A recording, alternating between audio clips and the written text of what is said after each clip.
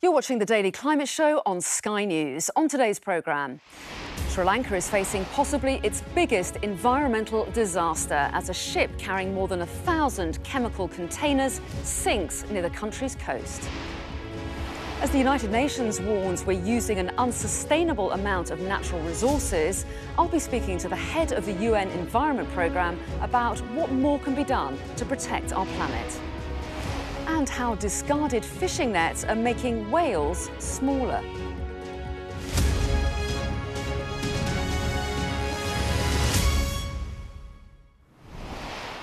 Hello and welcome to the UK's only daily climate news show where we track the changes happening to our world right now and meet those developing the solutions. And coming up, find out how David Beckham is helping make bin lorries more environmentally friendly. But we start today with what could be the worst environmental disaster in Sri Lanka's history. A fire-damaged cargo ship carrying tons of chemicals has sunk off the country's coast, spilling chemicals, oil and microplastics and threatening the country's pristine beaches, waters and marine life. Well, the MV Express Pearl left the Hazira port in India on the 15th of May and was heading to Singapore. On the 20th of May, it was waiting to enter the port in Sri Lanka's capital, Colombo, for a scheduled stop when a fire broke out on the vessel. Authorities were towing the ship into deep water when it began sinking yesterday, a day after the blaze was extinguished. Well, it was carrying 1,486 containers, including 25 tonnes of nitric acid and other chemicals and cosmetics. Now, most of the vessel's cargo was destroyed in the fire, polluting surrounding waters, as well as a long stretch of the country's beaches. But authorities are now worried the oil on board could be an even bigger problem, as Siobhan Robbins reports. Off the coast of Sri Lanka, the Navy is on high alert. A potential oil spill, the latest environmental threat posed by this sinking ship. In the last fortnight, the vessel laden with chemicals has already been hit by an explosion and fire, sending smoke belching into the atmosphere and washing masses of plastic pellets into the sea. Potentially 3 billion plastic pellets have been released to the environment. So it is one of the worst environmental impacts already. Now, if there was an oil spill and some of the containers leak, we're going to actually have a bigger disaster. This is what the pellets have already done to some of the country's beaches. Fishing has been temporarily banned in the nearby area. For some wildlife, the pollution has been deadly. It is really sad to see turtles being died on the shore, and the fishes, dead fishes, and the marine lives come to the shore. We can see so many dead bodies on the beach. The plastic pollution caused here is expected to impact the whole of the northern Indian Ocean, and the threat of an oil spill still looms. The next few hours could prove vital in preventing an even bigger ecological disaster. Siobhan Robbins, Sky News. Well, joining me now from Colombo is Melisha Gunawardana, Advocacy Coordinator at the Pearl Protectors, a volunteer-based organisation protecting the marine environment of Sri Lanka. Welcome to you. Just how big an environmental disaster do you think this is for Sri Lanka? Currently, we have been warned of a possible oil spill because the ship has started to sink. But we are already looking at a pellet spill that started just 6 days ago. And with an oil spill also coming, it'll just add on to the worst ecological disaster that we've seen in our lifetime, with the ongoing nodal pollution on our beaches that's just spreading on even to the southern coast area of Sri Lanka. Well, yes, because the ship was carrying nitric acid as well as chemicals and cosmetics. And as you say, now the fear that there'll be an oil spill as well. What are you most concerned about? What could do the most damage? It could be most damaging to marine wildlife because our waters are abundant with marine wildlife. We have 5 out of the 7 species of sea turtles coming into the beaches of Sri Lanka to nest. And we have whales that never really migrate out of our waters. And we have dolphins, and we have really sensitive coastal ecosystems and marine ecosystems that will really be impacted by this, because once the oil does leak, it will leave an oil slick on the water. And we know that marine mammals like sea turtles, they surface to breathe. And so they're likely to breathe in these toxins, and it'll really have a very damaging impact on their health. And if the oil does go into the water column, then the fish will also be impacted. Malisha Gunawardana, thanks very much indeed. In today's other climate news, peatlands are being destroyed to make way for palm oil plantations in Indonesia. That's according to the group Human Rights Watch, who've criticised the country's government for not doing more to stop the expansion of the crop. Peatlands store an estimated 80 billion tonnes of carbon, but once damaged, carbon dioxide is released back into the atmosphere, causing an increase in greenhouse gas emissions. Now, when you think of bin lorries, you probably wouldn't assume that David Beckham is involved. But the former footballer has taken a 10% stake in Lunas, a vehicle electrification company. They convert classic cars into electric ones and have announced they'll start upcycling and converting heavy industrial vehicles such as refuse trucks and fire engines. They say converting vehicles to run on electricity is cheaper and more sustainable than scrapping them and buying new ones. And a species of whale is shrinking, according to a study published by Current Biology. North Atlantic right whales are a metre shorter than they were 30 years ago because of the stresses of being entangled in fishing nets.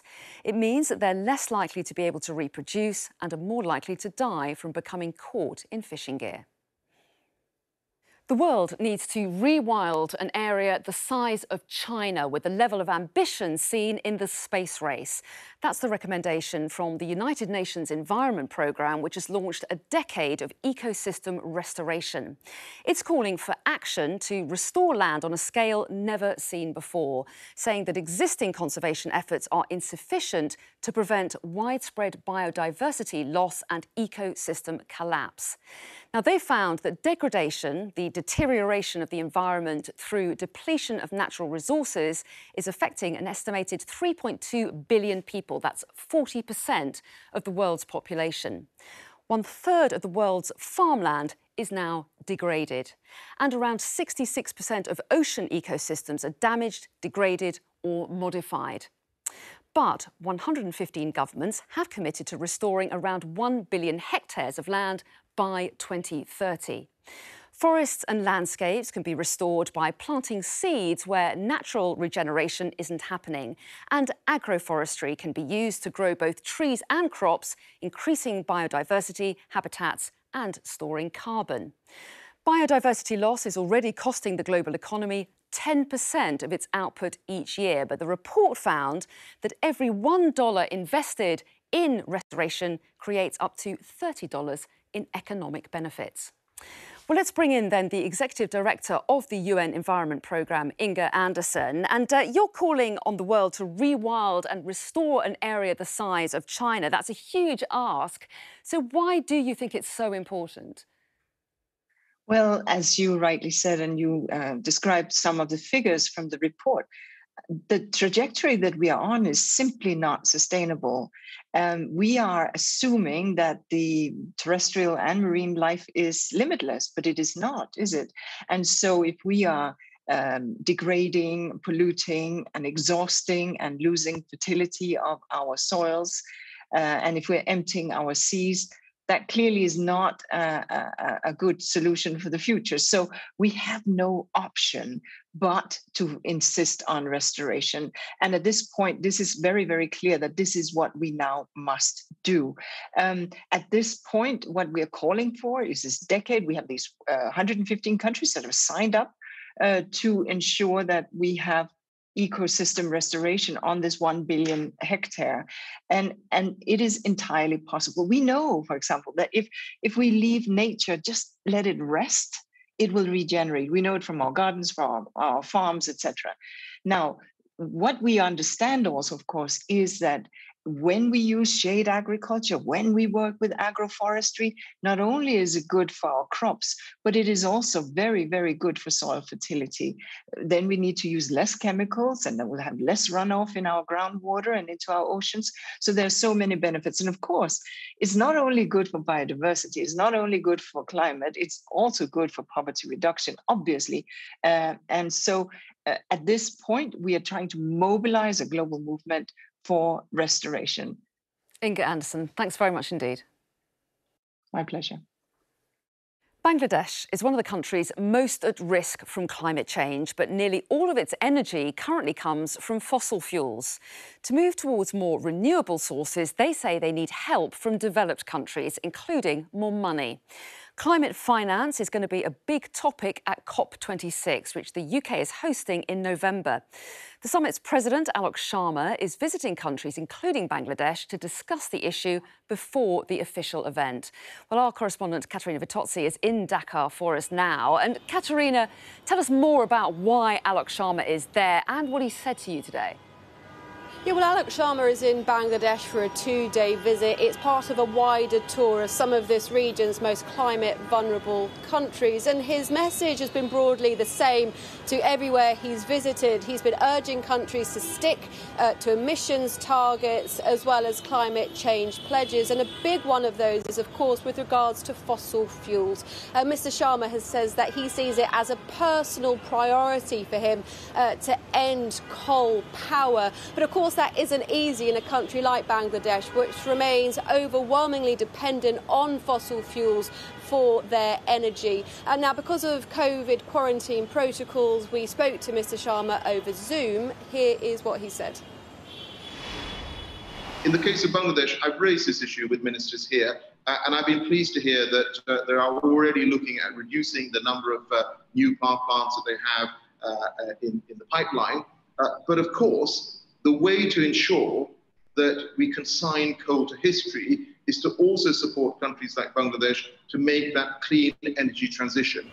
Well, Mr. Sharma talked there about transition to renewable energies, and that isn't an easy transition, and it's not a cheap one either. It will cost billions of dollars.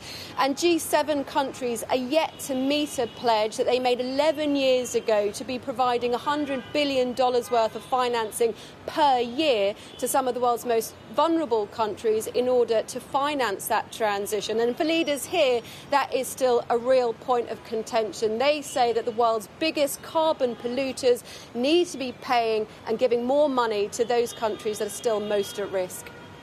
Well, that's everything from us for today. Tomorrow, how sailors in the ocean race are helping to tackle climate change as they compete. That's at the same time tomorrow here on Sky News. See you then.